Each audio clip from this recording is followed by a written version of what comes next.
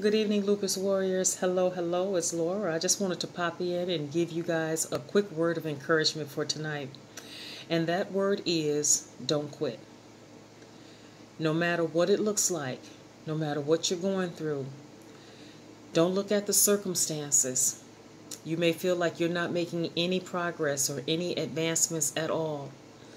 But I came to tell you, no matter what it looks like, don't quit. Do whatever you have to do to keep yourself encouraged. If you have to pray, meditate, do affirmations, do declarations, whatever you need to do to encourage yourself, I want you to do that. But don't quit. This lupus journey, it's one that comes with a lot of twists and turns and things that we don't understand. It comes with highs and it comes with lows. And when it's high, it's the highest high. But when it's low, it's the lowest of lows. But I came to encourage you today again, don't quit. With lupus, we have to learn how to speak the language of lupus. And my friend, anytime you're learning to speak another language, whether you're learning, for those of you that, took a Spanish class or a German class or a French class in school, or even for those of you that are viewing this video and English is your second language, with learning any type of a new language, it may seem as though you're not making any progress with it. But eventually one day the light bulb goes off and you realize that you have made progress.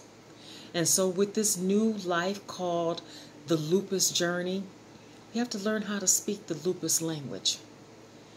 And that's going to take some time. And it's going to look like you're taking one step forward and 10 steps back. But again, I came to encourage you, don't quit. Don't give up. Hang in there. You are making progress every day. Every day you're making progress. It's just like with this hair journey of mine. In my earlier years with lupus took just about all of my hair. I think I had maybe about a fourth of an inch of hair left on my head. But today, look at me now. This is all me. I just finished picking down all of my twists. Tomorrow's hair washing day.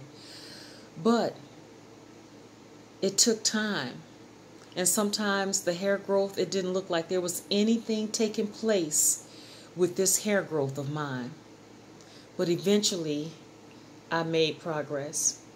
And my hair grew. It was a journey. It wasn't an easy journey. But eventually, there was some growth. I didn't see what was taking place beneath the scalp. But there was something taking place. And eventually, what was taking place beneath the scalp, it started to show on top of my head. And it's just like another example I can give you is when you plant a seed. You plant the seed in the dirt, you water it, and you don't see anything. But my friend, there's something taking place beneath the earth. That seed is germinating. And eventually, after time and patience and some TLC, you see a little sprout come up through the dirt. And so if you're sitting there and you're trying to watch for this plant to grow, it seems like nothing is happening. But one day, as you continue to move forward in caring for this plant and watering it and making sure that it gets a well balance of sunshine and you give some, you give it some plant food, eventually when you're not watching, that sprout comes up. And the whole time you've been watching it, you think there's nothing going on. I can remember when we were, I think maybe in kindergarten or first grade, the teacher gave us the seeds and the dirt, and you put it in the little white styrofoam cup. You write your name on the styrofoam cup. You plant your seeds in there covered with dirt. And every day we come in, is there anything? Is it growing yet? And the teachers, be patient. Oh, mine is not growing. And then maybe the little girl that sits next to you, maybe hers sprouted and yours didn't. And you tell the teacher hers sprouted and mine didn't. The teacher will always remind you, Be patient. Continue to water it. Make sure that it's getting enough sunshine. You know, we may even have to give it a dose of plant food. And eventually one day you walk into the classroom and your seed has sprouted.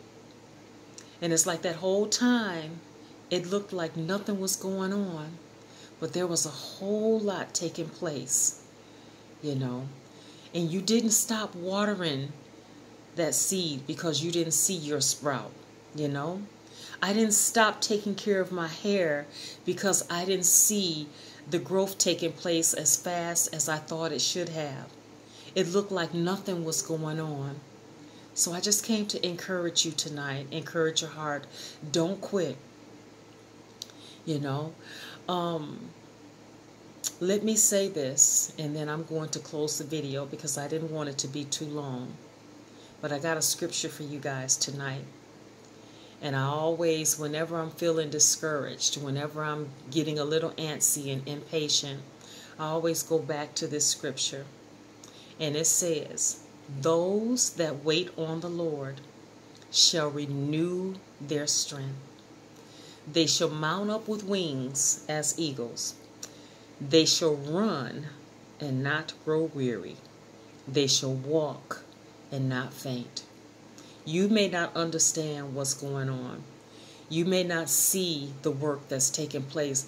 You know, I once heard a preacher say that, you know, when it seems like God is doing the least, that's when he's doing the most. You know, God enjoys working behind the scenes. And then when the work is full grown in the goodness of time, it bursts through like the sun. And so that's what I'm here to tell you. Don't give up. Don't quit. You know, your work is not in vain. It shall burst forth like the sun coming out of his chambers. Okay? So have a good night, everybody.